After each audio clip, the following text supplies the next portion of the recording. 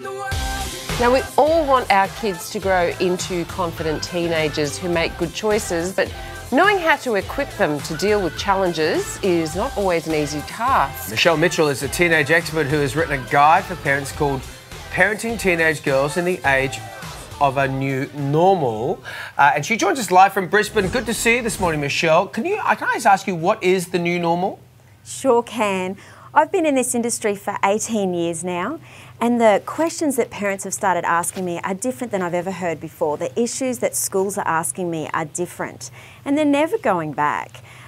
There's nothing new about disrespect or mood swings or boyfriends, but it's actually how they're interacting with social media that's making all the difference. Yeah, it is indeed the new normal. I think you're right about that, Michelle. Getting kids to open up and talk about their feelings, it's not always easy, especially when they're glued to these screens. So how do you get them to communicate?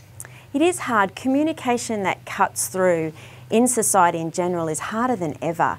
Our kids are spending 53 hours a week behind a screen, so it's no surprise that parents feel like they need a megaphone to communicate with their kids. Young people just need some time away from those phones, I think. Without time, communication's not going to happen. And I also always say to parents, why not own all the technology in your home? It's really hard to give a child a gift of a phone and then put restrictions on that gift. Own all the technology in your home is probably the best start for that. Good idea. So we often hear about teens getting into trouble with risk-taking, bullying, substance abuse. As parents, how can we protect them from these things? Look, there's a strategy in the book that talks about cheering on sass in our girls, because I think we teach our girls to be so incredibly polite all the time. But there's a reality that there's times where it's totally appropriate for them to be impolite. And I love to hear a girl say no really clearly in a way where there's no mixed messages. I hear girls say, I'll think about it, or maybe later, when they really want to say no. And I say to girls, if you say no to sexting in the same way as you say no to your mum when she asks you to clean her room, you'll be totally fine. Totally fine. Finally, what are your top strategies for parents dealing with teenage girls?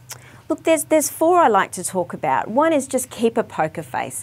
Not everything that teenagers say they're going to go out and do tomorrow. Just play it cool, mums and dads, and pick your battles. The second thing is, look, tell your girls that she's beautiful, but please tell her that she's smart, intelligent, courageous, and don't put all her eggs in the beauty basket. Start those awkward conversations. Talk about the elephants in the room. And there's no easy way to do that. I know with my own children there's been times where I've just had to look at them and say, look, this is going to be an awkward conversation. It's going to last about 30 minutes, so go grab some food and let's sit down. And grab a glass of water, some food. Yeah, whatever you want to do. But yeah, let's just prep you. But there's no easy way to get around it. Awkward is just awkward. They know it, you know it, but just jump right in. Pedophiles, sexting, cyberbullying, all those things that we worry about as parents, we should be talking to our kids about. All right, this sounds like a really terrific book. Michelle, thank you for your time this morning. Her book, Parenting Teenage Girls, is available from the 1st of September. Not long now till you can pick it up.